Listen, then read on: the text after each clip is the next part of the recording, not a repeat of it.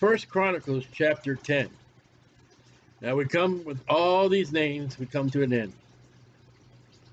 Now the Philistines, they're from Ham, Genesis 10, and First Chronicles 1:12, Genesis 10:14. I haven't seen their name in a while. Fought against Israel. That's 1 Samuel 31. And the men of Israel fled from before the Philistines.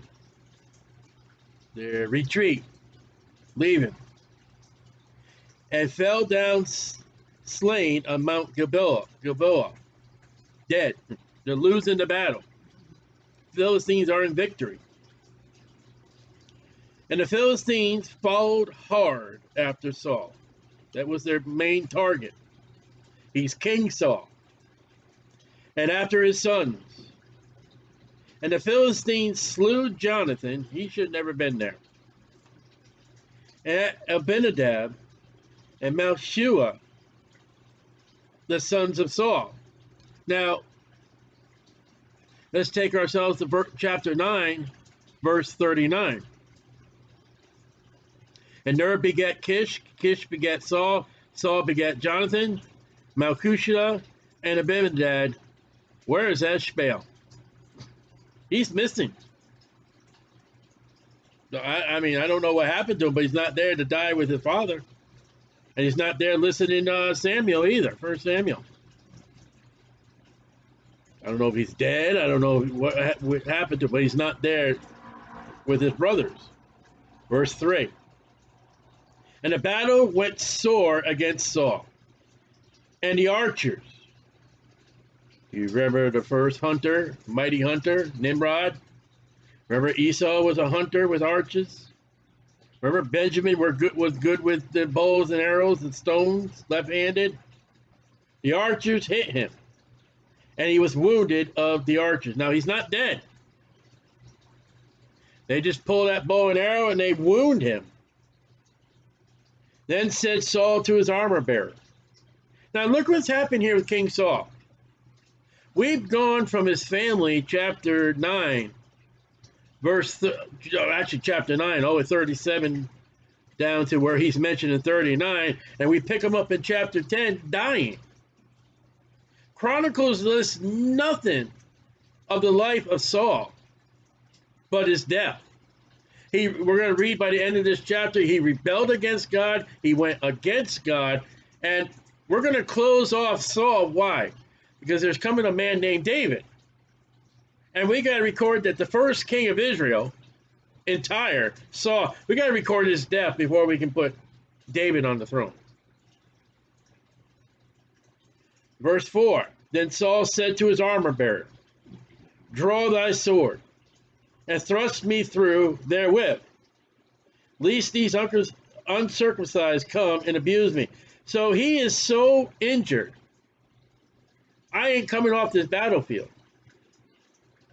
And what they're going to do is they're going to find me here, and they're going to torture me, they're going to beat me, they're going to have their thrills with me, and I'm not going to die an easy death. So he's asking his armor bearer, saying, kill me. But his armor bearer would not, for he was sore afraid. So Saul took a sword and fell upon it, suicide. And I believe this is the first one in the Bible, first suicide. And when his armor bearer saw that Saul was dead, he fell likewise on the sword and died. So here's two men in battle dead by their own will. What an end. Here's his first king. This young man going out looking for asses comes up across Samuel.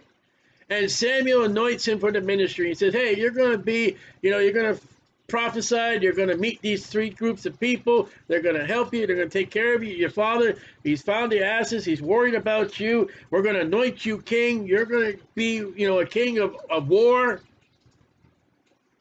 He's afraid of Goliath and all Israel.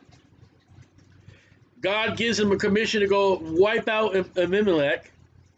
And he saves the best and Elimelech himself, the king. He disobeys God, and he's just rotten. So he dies by his own sword. And his armor bearer doesn't want to get in trouble. That's my right-hand man right there.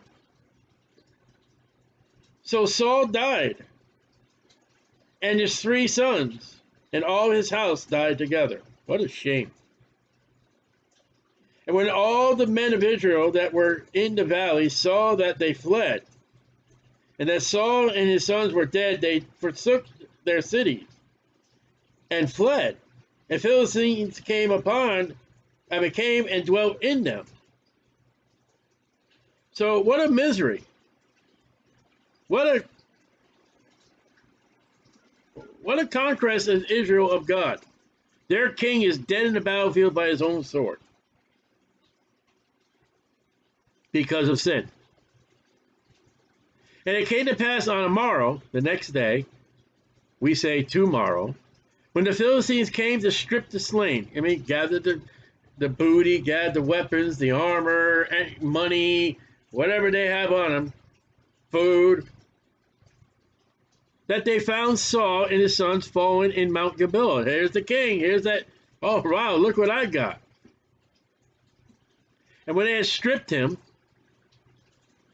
they took his head, beheaded him, and his armor, and sent into the land of the Philistines round about to carry tidings, news, headlines, unto their idols and to the people. Notice how they sent the news to their idols first. You mean their idols didn't know it? And is not the news today brought up first upon the idols, the television set, and then to the people?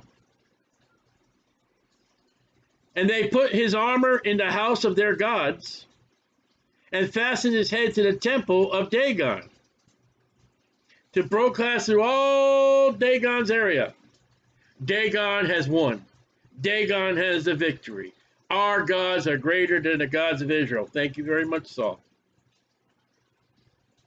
That's the legacy of Saul's death. Dagon won the battle.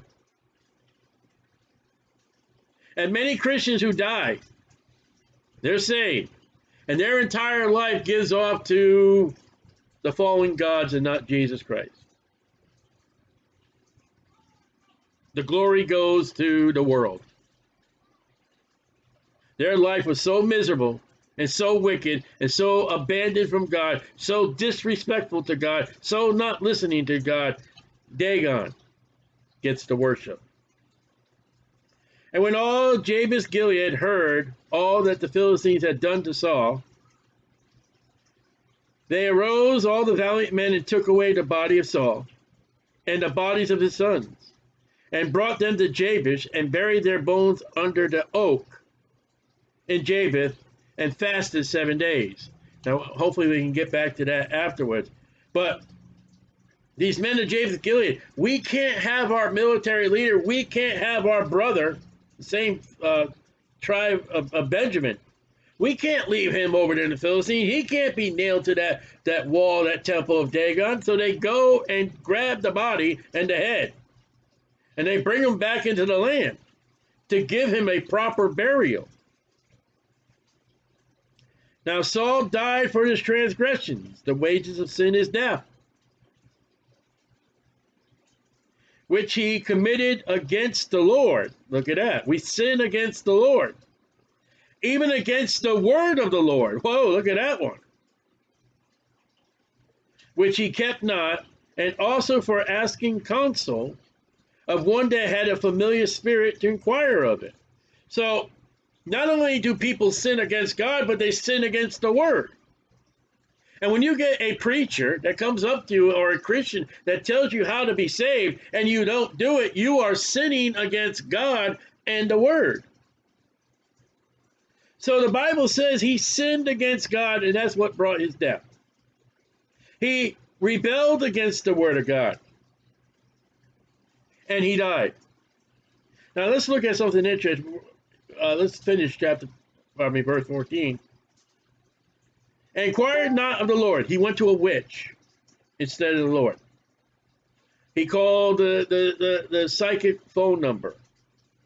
He went to the flea market and went to the woman who has the cards or the crystal ball. Therefore he slew him. The Lord slew him and turned the kingdom unto David, the son of Jesse. And we'll pick that up in the next chapter. King Saul is dead. We're going to bring across David. Now let's look at this death of Saul for a moment. 1 Samuel 28. 1 Samuel 28. When I first saw this verse, 1 Samuel 28, I was like, wow. You know, young Christian I was. 1 Samuel 28:16. I said, hey, there's a possibility that Saul was saved. Reading 1 Samuel only. And not studying the scriptures yet. 1 Samuel 28:16. This is the witch of Endor. This is the one of familiar spirit, verse 7. But verse 15. And Samuel said to the Lord, why hast thou disquieted me to bring me up? And Saul answered, I am sore distressed, for the Philistines make war against me. Here we are. And God is departed from me. Here we are. And answers me no more, neither by prophets nor by dreams. Therefore have I called thee, that thou mayest make known unto me what I shall do. Now you may say, well, it said that, you know, he didn't go after God. He went after the woman, the familiar spirit. And it says here, well, God wouldn't answer him. That's after all the times he didn't listen to God. And when it came to the final point in Saul's life that he just not ever listened to God, God said, hey, you're in a very important time of your life. I'm not listening to you. You wouldn't listen to me before. People got to realize if you pull God too far, there's trouble. And verse 16 then says Samuel, wherefore then dost thou ask of me, seeing the Lord is departed from thee, and is become thy enemy? That's what we're reading now. And the Lord has done to him as he has spoken by me, for the Lord has rent the kingdom out of thy hand. That's what we just read. And given it to thy neighbor, even David. That's what we're going to read, Lord willing, next time. Because thou obeyest not the voice of the Lord, there's the word, nor executest the fierce wrath upon Elimelech. Therefore has the Lord done this thing unto thee this day. Now watch verse 19. Scripture with scripture now. Let's just read verse 19 with not the rest of the Bible. Moreover, the Lord will also deliver Israel when they are in the hands of the Philistines. And tomorrow, it's two in a space tomorrow, shalt thou and thy sons be with me. Now, would you think Samuel in his life, do you think he went to hell? I don't think so. And Samuel says, tomorrow you, Jonathan, and all your sons and you are going to be with me. I think Jonathan went to heaven. Well, it was in heaven. And you got to say, well, where did they go? Well, let's ask the author and God, Luke 16:19. I think Jonathan and his father were completely separated, but they were in the same place. And completely separated, but in the same place. And you say, what on earth are you talking about? Look how many years we got to go. Look how many years we got to go into the Bible. In Luke chapter 16, the words of Jesus in red, 16:22. All right. Let's look at Saul and his sons here. And it came to pass that the beggar died and was carried by the angels into Abraham's bosom. Oh, they didn't go to heaven. This is no death, burial, and resurrection yet. So those that did right by the will of God and obeyed God went to a place called Abraham's bosom. That's where Samuel is. And Samuel says, Saul, your sons and I are going to be here. So there are some sons that are in Abraham's bosom. And I believe one of them is Jonathan. The rich man also died and was buried. And in hell he lifted up his eyes. So there's a place before the death, burial, and resurrection of Jesus. There's a place called Abraham's bosom, and there's a place called hell. The Old Testament speaks about hell, and ain't no hells inside the earth. So what is this Abraham's place? Let's find out. And in hell he lifted up his eyes, being in torments. Seeth Abraham afar off, and Lazarus in his bosom. So you see, okay, the men in hell can see Abraham's bosom. They can see Abraham. They can see Lazarus. That means a man that has gone into hell can see Samuel. And Samuel said it's the same place. But we need to pick up, we're not looking at the guy in hell. Verse 25. But Abraham said, Son, remember that thou in thy lifetime receivest thy good things, likewise Lazarus evil things. But now he is comforted, and thou art tormented. Oh, there's two differences. Abraham's bosom, they're resting, they're nice, it's got a great life. Those are in hell are tormented. And besides all this, between us and you, over there in hell, there's a great gulf fixed. So the same place is inside the center of the earth. The only difference is we are on Abraham's side. We are resting. We've done what God has told you to do. You're on hell's side because you disobeyed God. You rejected God. And we're in the same place. We can see each other. There's this gulf that's between us. So when Samuel tells Saul, you and your sons are going to be here, you're going to be with me. The only problem is there's a gulf between, but there they are. Until the resurrection of Jesus Christ, and he takes paradise and brings it up into heaven, the book of Revelation. So we come to the end of Jonathan's life, and if he only had stayed with David, he would be still living as David is still living. When Saul dies in Mount Gilboa, remember David is in Ziklag. God has pulled him as far as he can away from Saul. God doesn't want anybody to even think of the idea that David killed Saul. And remember when David, just to keep things busy, he gets to Ziklag, he realized that these people come, have taken the camp, taken their wives, taken their children, and David has to go fight these invaders. And while he's fighting the invaders, Saul is fighting the Philistines and loses. Now, we got another little interesting thing here, when we got some time, I believe, that it says in verse number 12, they buried their bones under the oak in Jabez. Now, that's an interesting thing. Genesis 35. Genesis 35. We're going to look at some of the oak. I mean, they say that Christ died on a dogwood tree. I don't see dogwood tree anywhere in the Bible. But I do see maybe an oak. Genesis 35.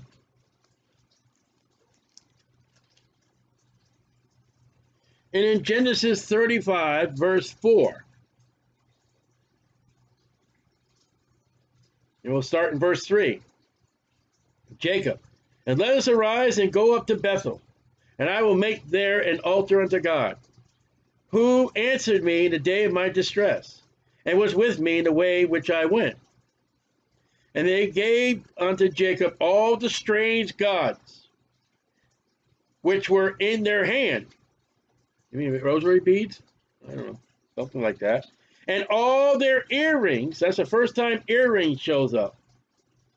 Isn't that interesting where earring shows up? Referencing to gods, which were in their ears.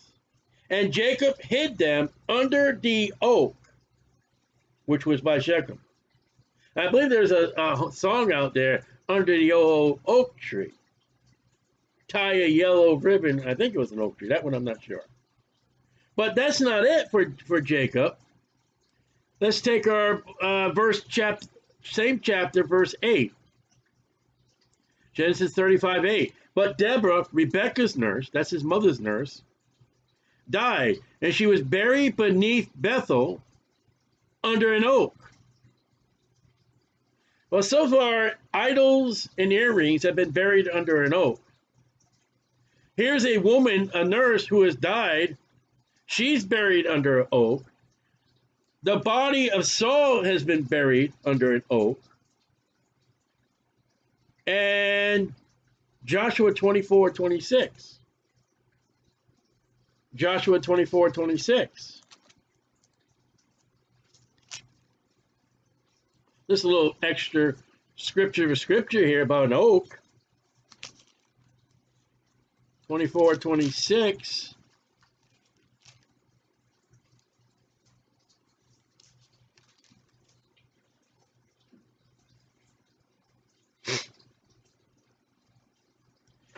And Joshua wrote these words. Now remember, Joshua, he's like, hey, who are you going to serve? You're going to serve the Lord, or you're going to serve the gods of our fathers on the other side? He tells them, get rid of these idols. Get rid of these gods. Then they don't. They don't hand them over like Jacob did. They just have a mouth service like Christians do. And since they don't turn over their gods, verse 26, Joshua wrote these words in the book of the law of God, and took a great stone and set it up there under an oak that was by the sanctuary. So they don't turn their gods over. Jacob sets up a stone as a reminder of what has happened. Judges 6:11. Judges 6:11.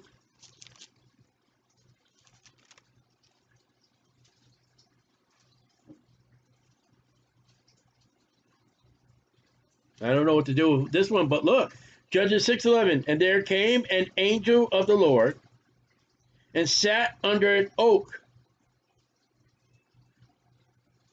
That's interesting. An angel. Someone's buried. Idols are buried. There's a monument set up under an oak. And here an angel is sitting under an oak. And the same chapter, verse 19. Judges 6:19.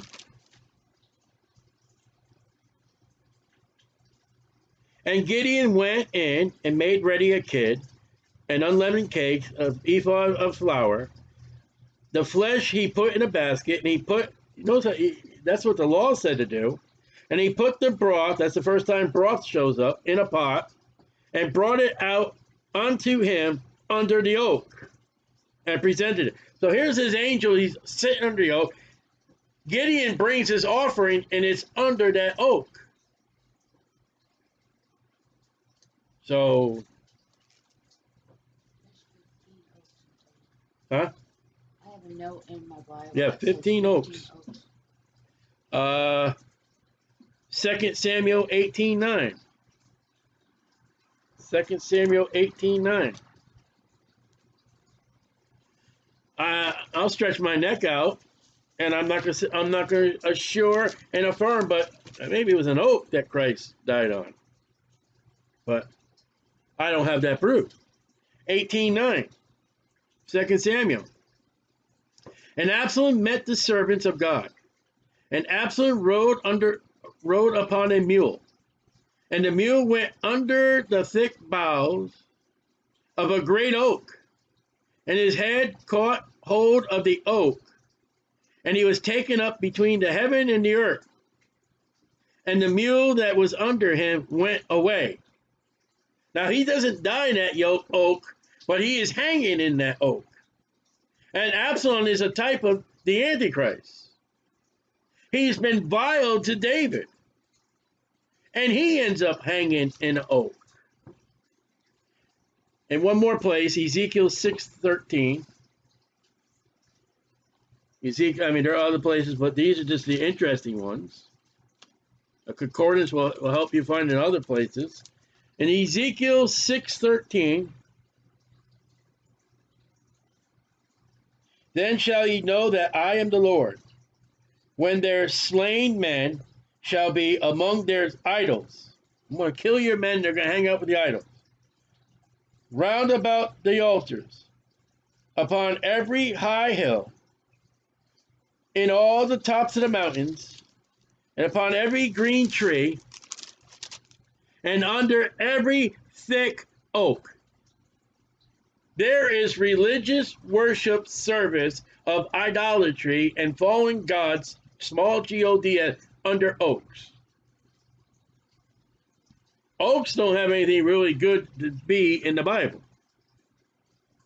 I just thought that was just a little interesting, little extra about oaks.